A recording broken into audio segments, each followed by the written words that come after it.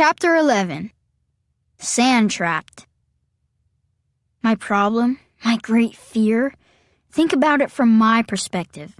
The beach is made out of sand, my wheelchair only comes with two-wheel drive, and it sure isn't a dune buggy. See where I'm going with this? Of course you do. I wouldn't be able to budge. I'd sink. I'd be like Han, Leia, and Luke in Star Wars, Return of the Jedi. Stuck on the endless expanse of the Tatooine desert, waiting for some sand creature to come along and suck me down into its sandpit for dinner. Or maybe just a snack. To me, the beach is just a desert surrounded by water you can't drink. I'd be stranded in my wheelchair as it slowly sank deeper and deeper. No water, no sunblock. I can't go on. It'd be horrible. Plus, I'd have sand in my socks. Probably my underpants, too. Chapter 12. There is nothing finer than Saturday at the diner. Next stop, up the boardwalk a couple of blocks to Frankie's Good Eats by the Sea. My uncle's diner is always packed on Saturdays, so sometimes I lend a hand, helping out behind the cash register. The best part, I get to tell a joke to every single person I ring up. Here's your change, Mrs. P. And how about a little Rodney Dangerfield for dessert? The woman smiles. She's a real sweetheart. Okay. I tug at my collar like Rodney would. I tell you, I come from a stupid family. During the Civil War, my great-uncle fought for the West. Mrs. P cracks up. The next guy steps up to my register and hands me his guest check. He's one of my regulars, Mr. Amelito. Delivers newspapers house to house. What have you got for me, Jamie? Make me laugh. I make his change first. 53 cents and some classic George Carlin. Excellent. Say, can vegetarians eat animal crackers? Hey, how do they get the deer to cross out the yellow road sign? I put $1 in a change machine. Nothing changed. He's laughing so hard, he almost swallows his toothpick. So I work in a little of my own material. If number 2 pencils are so popular, why are they still number 2? Mr. Amelito is still cracking up. Who does that one, he asks. Carlin? Nope, that one's mine. Really? Awesome! And he tosses his 53 cents into the tip cup that Uncle Frankie keeps on the counter. Wow, I think I just became a professional comedian. You know, says Uncle Frankie, you've got a gift, Jamie. Really? Did it come with a gift receipt? Because I've had my eye on an iPod. Jamie, can you maybe be serious for 2 seconds? I can try. Good. I saw this in the paper. You should enter this comedy contest. Think about it. I've seen you with the customers, kiddo. And with Joey Gaynor and Jimmy Pierce, says Uncle Frankie. You're hysterical. You could win, seriously. I disagree seriously. 1, I don't think I'm funny enough. Not even close. 2, I definitely choke. Because I'm a choker. Seriously. Chapter 13. From Russia with Love. Later at the diner, I ring up another regular. An old man named Mr. Berdzecki. He's Russian, so I dig deep and pulled out some classic Yakov Smirnoff. From all the way back in the 1980s. Like another century. Did you see the ad in the paper this morning, Mr. Berdzecki? It said, big sale, last week. Last week? Why advertise? I already missed it. They're just rubbing it in. He laughs, like a happy bear. So I keep going. Yakov Smirnoff says that in Russia, there were only 2 TV channels. Channel 1 was propaganda. Channel 2 was a KGB officer telling you, turn back to Channel 1. Mr. Berdzecki is drying his eyes with a paper napkin. He's a really nice man. You funny, boy, he says. I funny? Da, you're funny. Okay, if he says so. I funny. Chapter 14. There's no place like home. Seriously, there isn't. Unfortunately, my day at the diner ends, and I have to head for home. Well, it's not really home. I guess I don't really have a home anymore.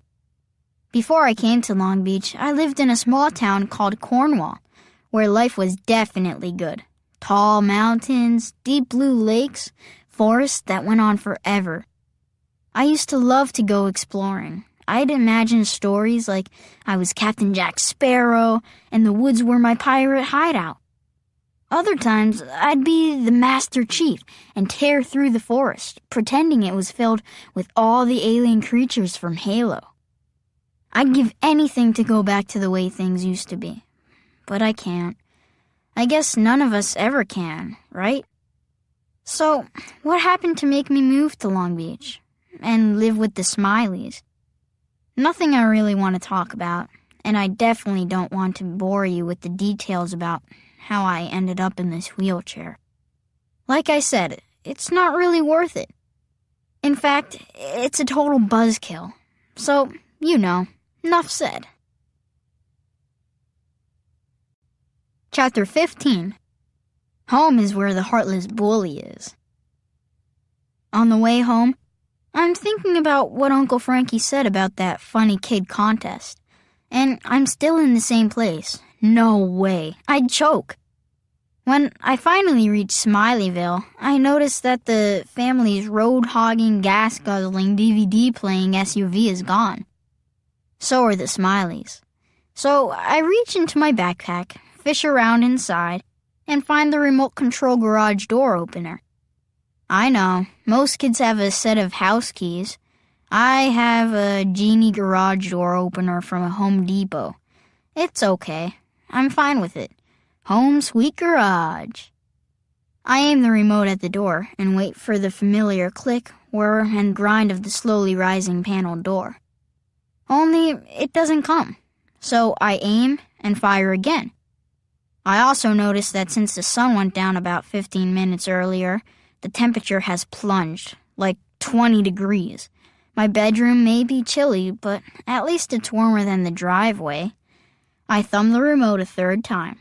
The garage door still doesn't budge, so, like most guys, I keep pointing and clicking, thinking that if I stun the door opener with just enough infrared beams, it will magically remember how to work. That's when I hear laughter. Actually, it's more like howling. Stevie's in the living room, leering down at me like a lunatic. He looks like a big baboon who's angry because the zookeepers won't toss him any more bananas. He is also laughing like a hyena. "Hey, what's the matter, Jamie?" he shouts through the glass. "Somebody unplug your door opener?" "Let me in, Stevie." "Not gonna happen, stepbro." "Come on." "What, you think you're special? Use the front door like everybody else." Now he laughs even harder. I would go around to the door on the side of the garage, but Uncle Smiley deadbolted it shut for security purposes when I moved in. He also didn't give me a key.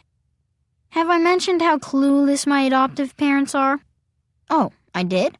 Good. Just checking. Meanwhile, the temperature keeps dropping. "Have a nice night, bro," Stevie cries from the window and then disappears, leaving me to freeze in peace. Great. I've always loved popsicles. I just never wanted to turn into one. Chapter 16. Me and my crazy friends. Yes, the other Smileys finally came home, and yes, my body finally thawed out. Now I know how a bag of frozen broccoli feels.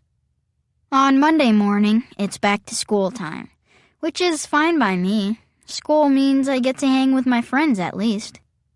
I meet up with Pierce and Gaynor in the schoolyard. Pierce is so smart, he could probably teach the teachers. "Did you know," he says, "that the average lifespan of a Major League Baseball is 7 pitches? "No," I say. "I did not know that." It's true, and it's rumored that Coca-Cola was originally green. After Pierce hits me with a few fun facts, I try to return the favor with a fresh math joke. So, how come calculus and girls are the same? I don't know, says Pierce. How come? Because I don't understand either one. Speaking of girls, says Gaynor, have I mentioned that Gaynor is girl crazy? I think the nose ring short-circuited something in his brain. All he ever wants to talk about is girls. Probably because he's afraid to talk to them. Aren't we all? Well, probably not if you're a girl, but, never mind. I'm thinking about getting Susie Orolski's name tattooed on my knuckles, Gaynor announces. Who's she, I ask. That girl in physics, says Pierce. You know, Jamie. The one you're always gawking at. I don't know who or what he's talking about. So, what do you guys think, says Gaynor, holding up both his fists. I could put one letter on each finger. Bad idea, I say. Everybody will think you're in love with Suzieoro. Gaynor gets it finally. Oh man, I need to fall in love with a girl who has a way shorter name. Like, Meg Chu. She's cool. Like I said, Gaynor is girl crazy. Or maybe he's just plain wacko. Either way, I love the guy. I'm tempted to ask my friends what they think of Uncle Frankie's idea, me trying out for the Funny Kid contest. But I don't ask. Know why?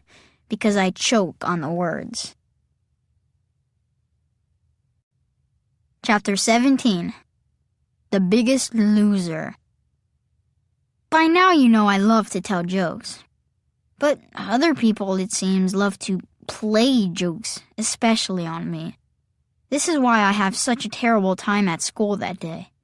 Maybe the worst since I got to Long Beach. Those two jokesters, Pierce and Gaynor, somehow managed to get my name on the student council ballot. There's a checkbox next to it and everything, so now I'm officially running to be a class representative. They even made posters and hung them in the halls. Yes, my total humiliation has gone totally public.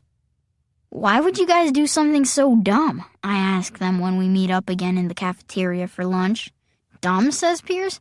Bull, you're the best man for the job, Jamie. I am not. Yeah, you are, says Gaynor. You're honest. You say what you mean. You've got guts. Jamie, says Pierce, the student council would be lucky to have you. You have an excellent sense of humor, which can be useful during heated debates. Wow. Maybe my two best friends were serious about me running for office. That made me feel pretty good, actually. For like 4 hours. Until the announcements at the end of the day. They read the election results. I got 3 votes. 3 out of 361. I know Gaynor and Pierce voted for me, but I can't figure out who the third vote came from. The only thing I know for sure is it wasn't me. I swear, I did not vote for myself. In fact, I voted for a write-in candidate, Bart Simpson. Now he's funny. Bart Simpson would be great on the student council. Bart Simpson could be the planet's funniest kid comic too. It's definitely not me. Chapter 18. The Crip from Cornball. The funny thing is, I used to be ready to try anything. I had no fear. Maybe I should have, though. Like I said, I used to live in a small town called Cornwall in upstate New York. Well, that's what people who live there call it, and the people who make maps, Stevie Cosgrove, he calls it Cornball, making me the Crip from Cornball. Seems before I moved to Smileyville, Stevie had his eye on the garage. I wanted that to be my bedroom, he says. It'd be so easy to sneak out at night to TP yards, egg cars, and punch people. Yes, Stevie has an active social life. He also shadows me wherever I go. School, the bathroom, the movies. And don't think I won't punch you, he's always saying. You already did punch me. I want to remind him, but I never do. Because it might make him mad enough to punch me again. I'll punch anybody and anything, he boasts. Girls, old people, fire hydrants, even goldfish. Yes, Stevie Cosgrove claims he actually punched out a goldfish once, when he was a baby with teeny tiny fists. I didn't like the way the thing was looking at me with that sideways eyeball, so I smacked it right in the kisser. And unlike the miniature snack crackers, this goldfish did not smile back. Chapter 19. My Lunch Date. The next day at lunch, I make my way to our usual table in the far corner of the cafeteria and discover that Pierce and Gaynor have invited someone new to join our crew, the girl with the frizzy hair. Hey, Jamie, says Gaynor. You know Gilda Gold, right? From math class. She's a girl. Gilda's in my robotics club, adds Pierce. She told me she likes those jokes you crack all the time from the back of the room. So I invited her to join us for lunch, so she could officially meet you.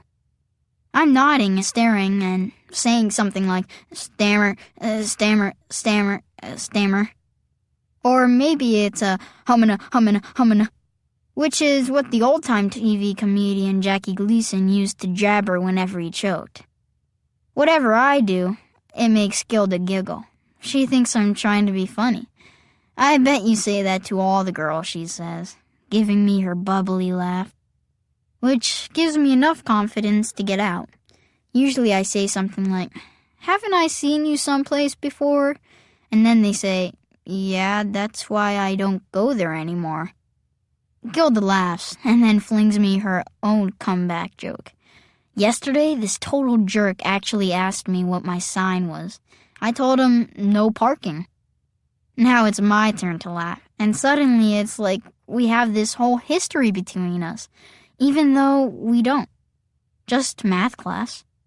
And a love of jokes, I guess. Gaynor and Pierce slide down to the end of the table to play flick football. Gilda Gold and I crack open our chocolate milk cartons and talk like crazy. She tells me how she moved to Long Beach from New England. I tell her a little bit about Cornwall. She loves baseball, especially the Boston Red Sox, even though wearing a Bo Sox hat is lethally dangerous this close to New York City. Long Beach is die-hard Yankees territory. I tell her how I used to love playing baseball, center field, then I realize what I'm getting into, and I stop myself. Now I mostly play DVDs of old movies, I say. I love old movies, Gilda gushes. Comedies? Definitely Blazing Saddles and Airplane, and anything with Will Ferrell. What about the Marx Brothers, I ask. I love those guys. I pick up my milk straw and start doing my best Groucho impersonation. Hello, room service? Send up a larger room. Gilda giggles. I keep going. Outside of a dog, a book is man's best friend. Inside of a dog, it's too dark to read. And that's when Stevie Cosgrove shows up. His fist has some kind of brown goop smeared on it. I think he just punched somebody's bean burrito. Why you wearing that hat, he says to Gilda. Because I like the socks. Cosgrove cocks back his arm. Consider this a warning, sister. You better watch yourself. Okay, sure. Gilda pulls out her makeup mirror, stares at her reflection. I'm watching myself. When Cosgrove stomps away, it's Gilda's turn to quote some Groucho to me. He may look like an idiot and talk like an idiot, but don't let that fool you. He really is an idiot. Yep, she funny. Chapter 20. Why public speaking should be called public execution. I wish I could say that after lunch with Gilda and the guys, my day just kept getting better and better. I guess if this were a Hollywood movie, that's how things would go. Unfortunately, it's just my life. Right after lunch, I have ELA, English Language Arts. One of those arts, I hate to say, is public speaking. And it's my turn to give a speech. I chose the topic, climbing Mount Everest. Why not? Fiction is one of the language arts, too. Today, I say when I'm in front of everybody, I'd like to talk to you about climbing Mount Everest, the mountain which Tibetans call Jongmalunga, a name that means Holy Mother. And that's exactly what I said the first time I saw the summit looming in the distance. Holy Mother, what have I gotten myself into this time? The class and Mrs. Kanai, our teacher, laugh. But it had always been my dream to reach the top of the world, as Everest, the highest mountain peak on Earth, is sometimes called. However, I had been hoping that Donald Trump would just drop me off in his helicopter, but it wasn't meant to be.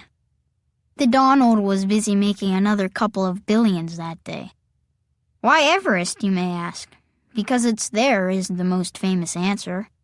There was nothing good on TV is another. More laughs. And so with my trusted Sherpa guide and a sled dog named Bob, I set out from Kathmandu. We made our way to base camp and spent 2 weeks adjusting to the higher altitude and lack of oxygen. We all sounded like we'd been sucking helium out of a birthday balloon. Finally, we set out for the summit. Yes, it was hard. Yes, it was dangerous. Yes, we had to wear helmets that gave us horrible hat hair. But it was worth it, because I knew that if I could ascend Mount Everest, I would show the world that I could overcome any obstacle life put in my way. I could achieve any dream I dreamed, and so I pushed myself. Literally.